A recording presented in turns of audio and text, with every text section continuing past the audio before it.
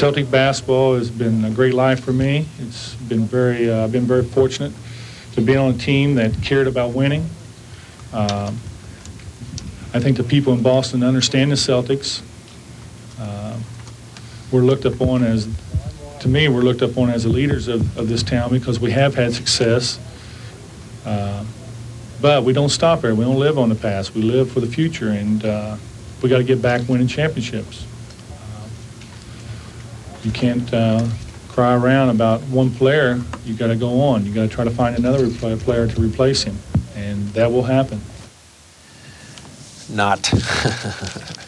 I'll tell you, we saw the best. We were very lucky to have seen the best, all of us. And now that's history. Sox open up. Bob's story very much because they told it like it was. Told the truth about Larry Bird. Good man, won't miss him. Thank you, Bill. We'll be right back. Actually can't get enough of this because it may be one of the few times we see him. You know, I'm going to take that and put it on a VHS tape and save it for the future to look back on it because, wow. Good idea. Yeah, definitely a day to remember, even though it was kind of sad.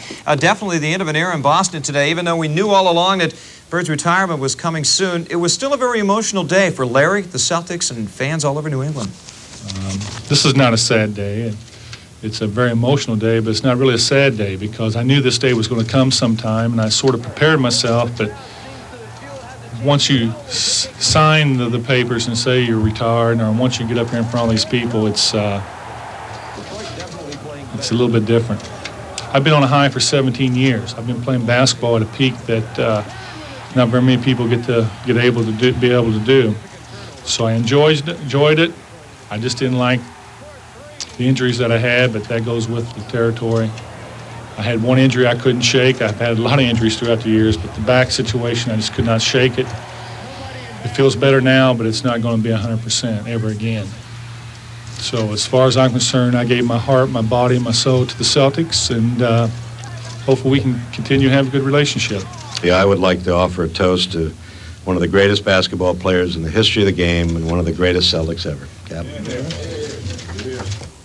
Yeah, still the toast to the town of Boston. Talk about accolades and memories. How's this for a list? During his 13 years, Bird was the 1980 Rookie of the Year, 9 times All-NBA, 3-time League MVP, 11-time All-Star, the 1982 All-Star Game Most Valuable Player, most important of all of us. How about the Celts? He led him to 3 World Championships. Despite still being with the organization, Bird will definitely be missed on the basketball court. Now the question is, how will the Celtics react on the court when the Birdless era begins next season? Yes, even without the Bird, the Celts still will have a heck of a team, but you can't measure the impact he's had on individual players. He's the guy that helped me out more than anybody could ever help me. You know, all the years I played basketball, that one year playing with Larry, my rookie year, probably put me over the hump where I could find out my talents, knew what skills I had, and how to apply them on the court. All right, meant a lot to D. Brown. Now let's talk baseball. To watch the Celtics play basketball, who knew that this long-haired, lanky kid from Indiana would come up with countless clutch hoops and a million remarkable moves? Gary Gillis has the Larry Bird story from beginning to end. He could never have imagined the role he would play in this city's history, not as a child, or even as a budding basketball star at Springs Valley High School in French Lick. Oh yes, Bobby Knight had heard of Bird, but it would not be Indiana. It would be Indiana State, where Larry would make history, carrying his team to an NCAA showdown with Magic Johnson, the start of a rivalry that would carry into the NBA and blossom into friendship. By now, Celtics fans cared very much about Larry Bird. He had been drafted the previous year as a junior eligible and would be the key in turning the franchise around. When I came here, they was winning 28 and 29 games, but still they had visions of winning championship. That's all they talk about around here. They don't talk about coming in second or having a good year because you came in third. You win, and that's all they cared about, and that's all I cared about, so we got along fine. The awards in 1980 would be individual, Rookie of the Year, All-NBA. Banner number 14 would have to wait until 81. Larry Bird was obviously a star, a player who made his teammates better. As a player, as a teammate, he was the best to play with because he helped me become a better player and he helped me get that gold ring, and that's what it was all about. Bird avenged his NCAA loss to Magic Johnson when the Celtics beat the Lakers in 1984. The Celtic-Laker rivalry would define basketball in the 80s, but this would be Bird's only championship win against the Lakers. Bird's final and the Celtics' last championship came in a battle against the Houston Rockets in 1986. And while Bird was measured by his championships, his game was defined by so much more. His absolute refusal to concede any game. Stolen by Bird on the cut to DJ. Yes! Yes, and a foul! Unbelievable! And his love of meeting any challenge, like the one-upmanship show he put on against Dominique and the Hawks.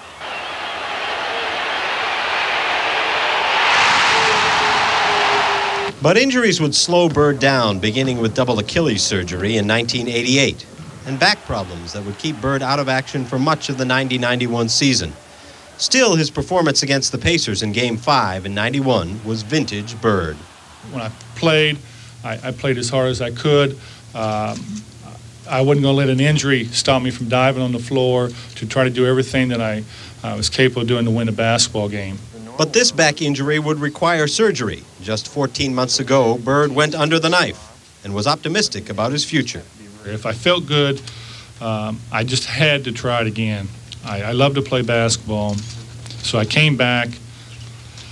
I got injured in December, and I thought it was from a spill that I took in practice. I got undercut one time, and from that point on, I really never recovered the way I wanted to. By May, when he played his last game on the parquet, there was only one thing standing between Bird and retirement, an Olympic gold medal. That came just 2 weeks ago. And since then, Bird has pondered whether he could leave this game he loved. I looked around and I smelled the roses. I was very proud. I haven't had an opportunity to play for my country in a long time, and I had an opportunity to do it. And it came at the end of my career, and yeah, you're right, I was very, very proud. But if you don't play for the Boston Celtics, you never played professional basketball. This is what basketball is all about. This is what every player in the world, whether they like it or not, this is what you strive for to be.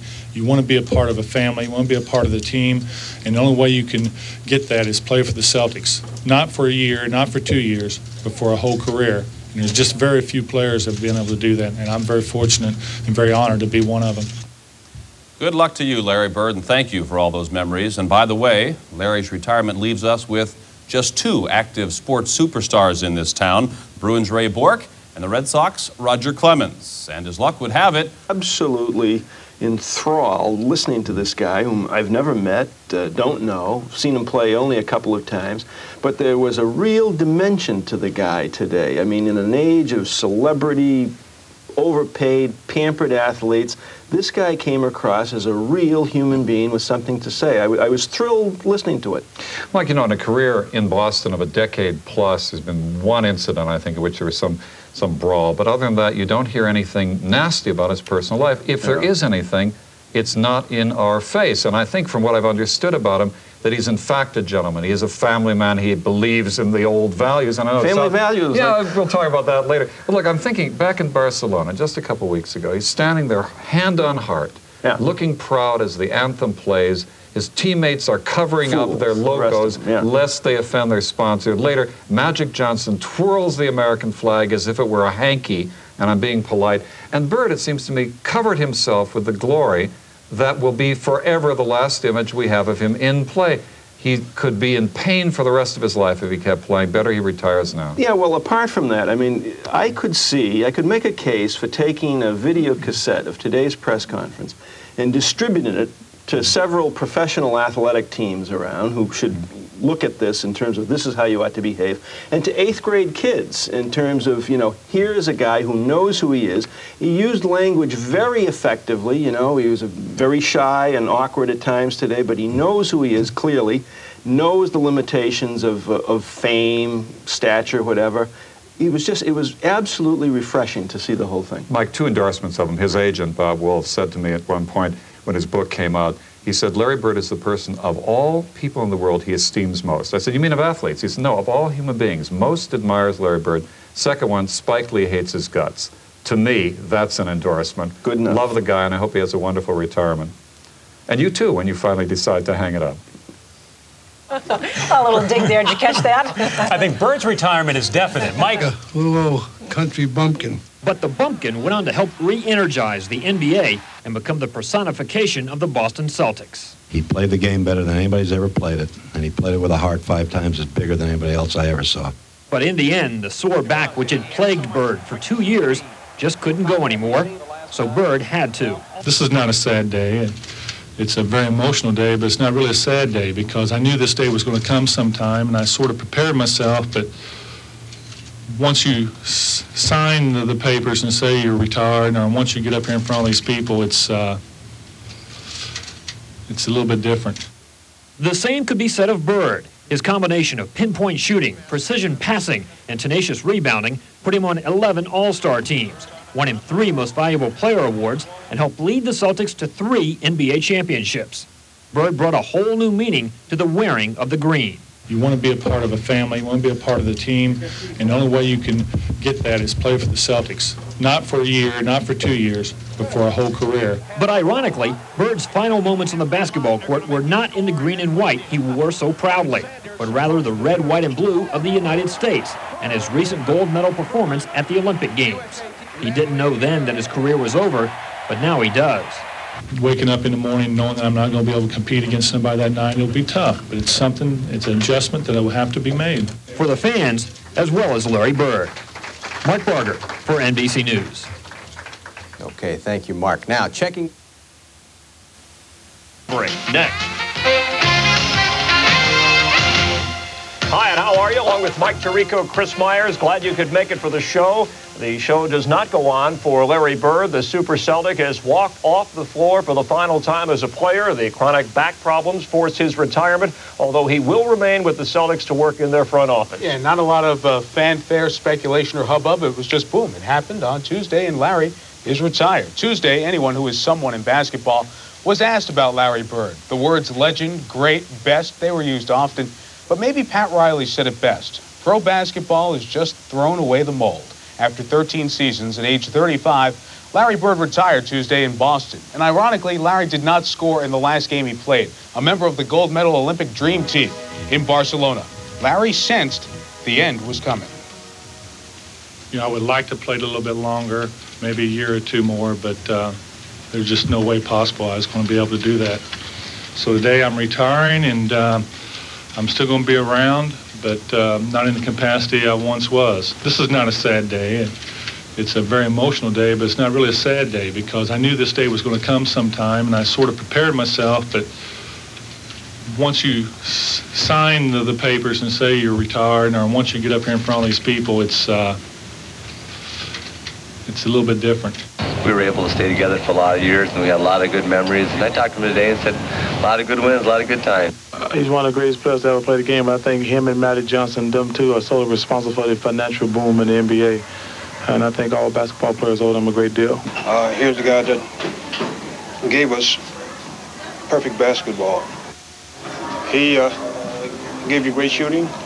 He gave you great passing. He was a great rebounder, but he couldn't jump. You're losing one of the greatest players to ever play basketball. Boy, was he fun to play with. Larry's numerical legacy, 11th on the all-time list in points, 3rd from one line, 4th from behind the stripe, and 6th in swipes. The more important numbers, the 6 most valuable players, 3 in the regular season, 2 in the playoffs, and an all-star MVP. The championships, a 3-ring affair, Olympic gold to close, Rookie of the Year to start.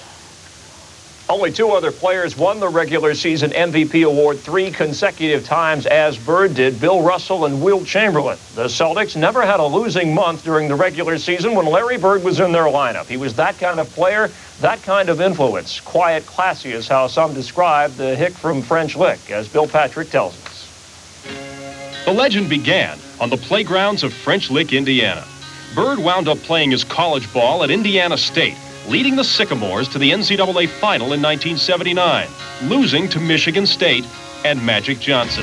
That was the start of a personal rivalry that would help propel the sport to its highest level of popularity.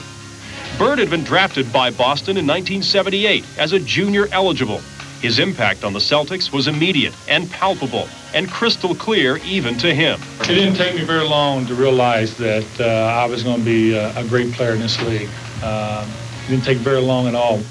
How right he was. Bird averaged 21 points and 10 rebounds a game that season and was voted Rookie of the Year. He had turned the franchise around. His clutch play would become the stuff of which, well, legends are made. 28 seconds. Bird. Slap pass to Archibald. Ahead to Henderson, to Bird on the cut. Beautiful! But it was his unselfish all-around play which helped elevate his team that made Bird the player he was. 5 times he led the Celtics to the NBA Finals. 3 times they won, beating Houston in Bird's second season, 1981, besting the Lakers in '84, and the Rockets again in '86. But as memorable as Bird's performance as a player were the confrontations and rivalries he helped create. In the '80s, there was no better matchup in the Atlantic Division than the Celtics 76ers, Bird and Dr. J. But as intense and entertaining as those encounters were, it was when the Celtics met the Lakers that the world sat up and took notice. 3 times they met in the finals, with Magic and the Lakers winning twice. And that was due in large part to the play of one of Magic's teammates. The best defensive player ever guarded me was Michael Cooper. I'll take that to my grave with me. When I got a chance to actually play against him, he was bigger than I thought he was, and a lot more competitive than I had given him credit for at that time. But recently, Bird had been battling a different foe. Pain in his heels, in his back. Pain that led to these pictures, which led to his retirement. But the memories are more good than bad and simply too numerous to mention. But Bird did manage to come up with 3. One was I hit a 3-pointer in Houston to put the game away. Chris Ford remembers that one because he got it. Been playing for so long, never won anything, so it was the first time he tasted victory. The second one was in Game 5 in '84 when I hit a turnaround on Magic after we got defeated by 30-some points in Game 3. We won that game to tie up 2-2 where we could have been swept that day. And in '86, when I was playing here against Houston Rockets in Game 6, I never quite had a feeling like that before in my life. He, of course, failed to mention the steal in Game 5 in '87 against the Pistons. Or this year's incredible overtime performance against the Trailblazers. Or teaming up with Magic to win Olympic gold. Like I said, memories too numerous to mention. It's been a great honor to be out here. There's only one place I'd rather be, French Lick. Thank you. He'll have a little more time to spend there now. When they started keeping these statistics for points, rebounds, and assists by the same player in the same game back in 1978, Bird moved right up behind Magic in that category. Larry once scored a triple-double before the first half ended against the Bullets in 1987. He had 69 overall if you include his performances in the postseason. We'll have from the injured list. Great pitching matchup, we thought, in Boston. Clemens against Langston. Roger paying tribute to Larry Bird with number 30. But can you believe the umpires made him take it off the hat? They said it was a distraction. And this is really what's distracting. A slider and then 2 fastballs. And this one gets Gary Gaetti as Clemens leads the AL in strikeouts. Plenty of offense from Big Mo Vaughn out of Trinity Pauling High School in Seton Hall. His 9th home run of the year, a 3-run shot. The Red Sox hammer Mark Langston and the Angels. Final 8-0 Clemens, his 34th career shutout, 8 strikeouts. So he has 164 on the season, and that leads the American League. Bird's scrapbook. The one thing that I know I did in my heart was when I played, I played as hard as I could. I wasn't going to let an injury stop me from diving on the floor to try to do everything that I was capable of doing to win a basketball game. I knew what I had to do every night. I had to compete at a high level. I had to play as well as I possibly could play, and that's what I tried to do. And I hope they remember me for that. Of our tribute to Larry Bird. Instead of our words, Larry looks back in his own words.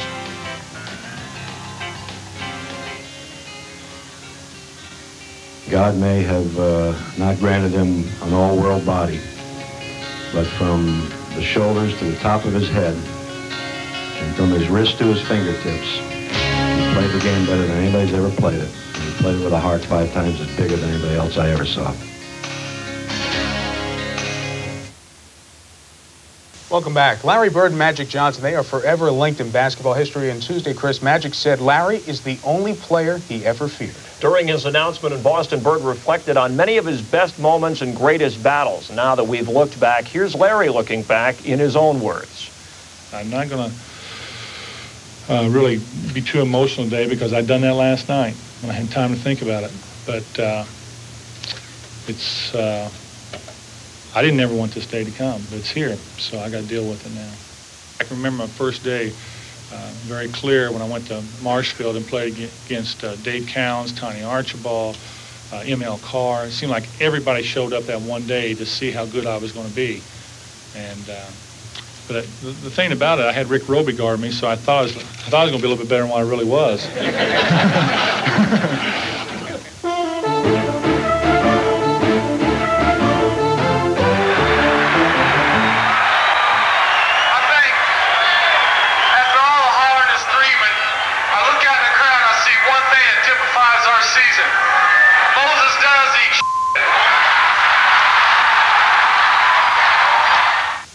Well, everybody else plays for all these other teams, and you know, they make a lot of money, and they always say they're very proud. But if you don't play for the Boston Celtics, you never played professional basketball. This is what basketball is all about. This is what every player in the world, whether they like it or not, this is what you strive for to be. I get emotional when I think about the fans, because I can remember sitting with DJ on the bench a lot of times, and the game would be over, and we'd be sitting there, and there'd be like 30 seconds to go in the game, and I look at DJ and I say, I cannot believe this many people would come out here and watch us play basketball. That was always mind-boggling to me. It still is. When they start chanting, when they start hollering, for some reason, inside my body, I don't know what would happen, but I go to the next level. I could take my game to the next level just off the roar of the crowd, and I've done it numerous of times in the Garden. I know from really 80, 81 to 86, 87, that there was a lot of nights where I felt I was the only one out there on the court. I can do basically anything I wanted to do. And then the injuries started coming, and it's been a lot harder. You know, I have a lot of dreams about playing basketball, of course, because this is all I do, but I can never make a basket in my dream. We always win the games, but somebody else always makes the shots. Playoff time, it gets real bad. A lot of nights when we're in the playoffs, I can't sleep at all. You know, you stay up all night, and you get 2 or 3 hours sleep in the afternoon, then you play, then it's just a roller coaster ride all the way through. Well, I remember when I first came to the league and we played against Artis Gilmore, he told me that I wouldn't last very long if I keep diving around. Well, it has caught up with me, and the way that I was taught basketball was that every loose ball might be that loose ball that's going to win a game for you, and I still believe that. Larry needs some champagne. How about a beer? Yeah, that's his style, just a beer. I think it was Tommy Heinsohn who described the way Bird plays best when he said all the other 9 players out there are playing checkers, and Larry is playing chess. So the classic overachiever, not great physical skills, has been pointed out. His hard work, his hustle made him a Hall of Famer. When he was drafted in 1978 as a junior eligible, he was taken 6th behind Michael Thompson, Phil Ford, Rick Roby, Michael Ray Richardson, and Purvis Short. Amazing, his career. Magic Johnson called Bird the smartest player he ever saw. And Larry's retirement has us thinking if Magic will stay retired. Their careers, they followed similar paths with different personalities. You know, Magic, the glitz, the flair, that fit L.A., and Larry's blue-collar ethic seemed to fit New England. Kind of an odd couple, but look at what they did together. Combined to put nearly 1/3 more fans in the seats in the NBA. On average, 7 times the dollars in the players' wallets, over 10 times the TV rights fees. Now we wait to see if Magic will follow. First, another legendary moment. Back when I was in college, I always thought that I would want to be a race car driver or a tennis player, because you sort of just depend on yourself when you get out there. You don't have to worry about the other 4 guys come to play. But when you win a championship and you see the smiles on 11 other guys' faces, and the coaches and all the people around that's involved, that's when you forget all about the individual sports, because if you win something as a team, it means so much more. Harry, first, a moment.